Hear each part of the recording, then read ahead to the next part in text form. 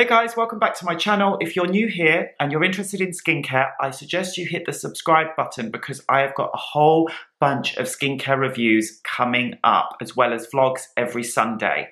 Today I'm going to be doing a review of the Marine Hyaluronics from The Ordinary. It's been a while since I have featured any brands from Deciem, whether it be The Ordinary or Hyaluronic or Nyod. There was a point where I was featuring their products all the time, but I decided to take a break and focus on some other brands and try out new products. But considering that the most viewed video on this channel is the 100% L-ascorbic acid powder review from The Ordinary, which I will link up above, it's still getting views every single day. So I thought that you guys are still interested in the brand. So here I am, and this is one of my favorite products from the range. So I'm really excited to talk to you about it and why I love it, the good things and the not so good things about it, because there are always kind of the pros and the cons. This is basically a super lightweight hydrator. It works in the same way as a hyaluronic acid, but it's not a hyaluronic acid. It just works as a humectant to hold water within the skin, and that's exactly what hyaluronic acid does. This is derived from marine algae. It's sustainably sourced, and it just is the best hydrator I have ever used. I love the fact that it's got it's like water. It's super lightweight, but it is, you know, don't mistake the fact that it's so lightweight for it not being hydrating. It is so hydrating, it's not even funny. So if you have got super dehydrated skin, or you have, you know, chronically dry skin or anything like that, and you struggle to find something that will keep your skin quenched and looking juicy and moisturized, then you should definitely consider this. The bonus is that it's from The Ordinary and that the price is fantastic.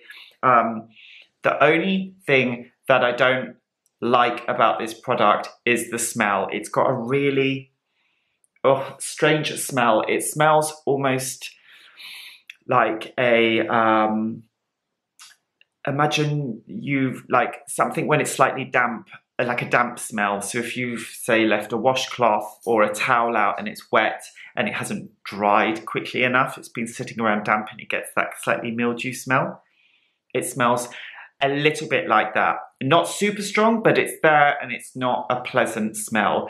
So if fragrance is important to you, or if something, not necessarily fragrance, but if it's important to you that a product doesn't smell weird, then this is not for you. I would recommend that you try a different hyaluronic acid, and you know, if you're looking within the budget ranges, then obviously The Ordinary have their regular hyaluronic acid, and then there's other brands that now there's Revolution Skincare, and there is also the Inky List. I haven't tried either of those products, but I will put links to them down below, and I've heard that they're both really, really good options.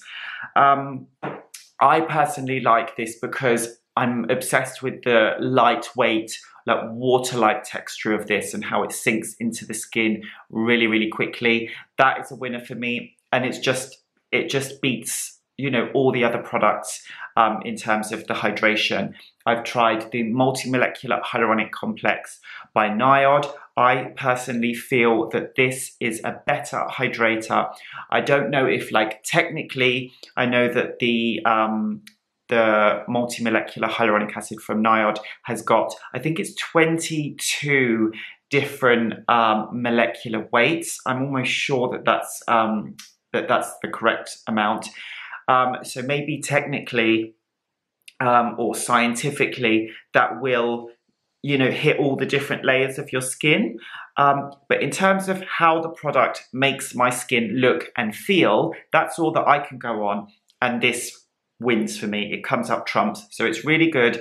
It wins on performance. It wins on price. The drawback is the terrible It's not terrible, the unpleasant, strange smell. I think that that's everything that you need to know about it. It layers well with other products. It's not sticky. That's another winner. So it's lightweight and not sticky. But I think that that's everything that's worth mentioning about it. I hope this was useful. If you've got any questions regarding the product, let me know in the comments down below and we can continue the conversation there. And if you haven't subscribed already, please do and give this a thumbs up, and I will see you in the next one. Thanks for watching.